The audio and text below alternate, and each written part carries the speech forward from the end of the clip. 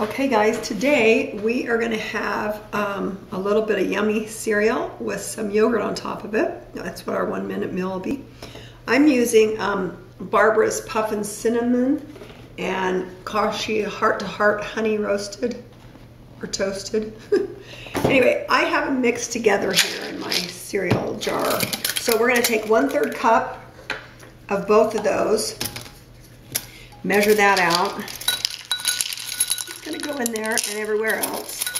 So you measure that part out. And then we're going to take 1 container, which is 6 ounces. I have a brown cow maple.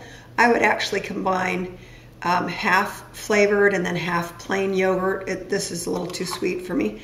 But anyway, if you have kids or someone who's not eating a lot of healthier type foods, you might want to combine it. Anyway, then you're going to have a nice combination of some really yummy cereal topped with a great yogurt. Great crunch, creamy, cool, yummy.